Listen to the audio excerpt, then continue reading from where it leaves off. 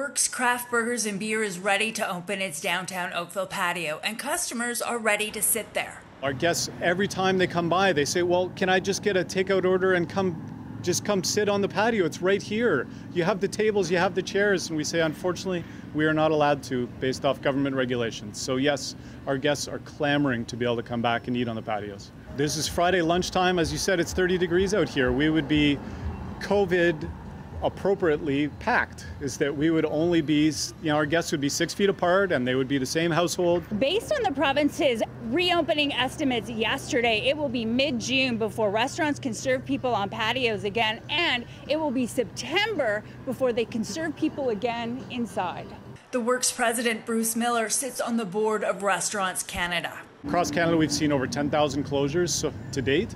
And that number, unfortunately, climbs each and every week. Every week that we delay is thousands of more people that we're putting out of work.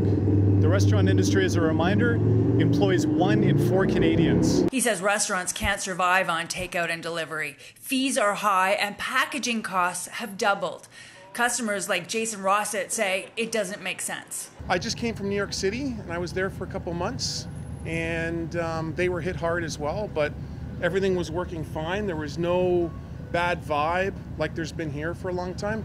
Everything's fully open, as you probably have heard.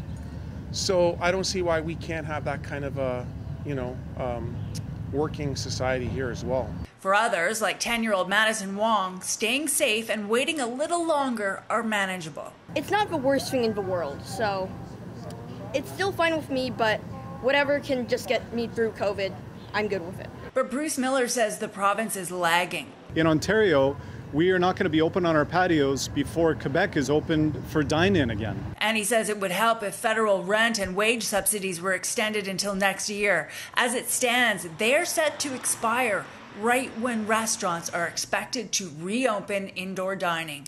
Lisa Hepfner, CHCH News.